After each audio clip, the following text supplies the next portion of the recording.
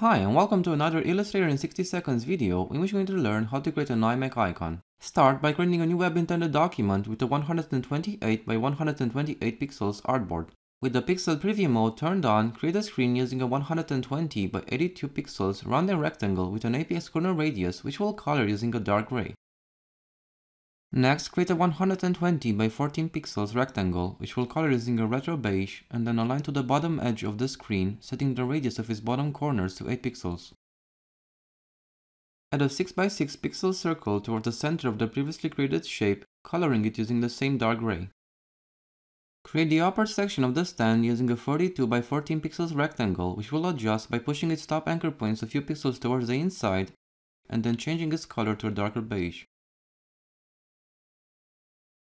Add another 42 by 4 pixels rectangle underneath the stand itself, which will then adjust by setting the roundness of its top corners to 2 pixels.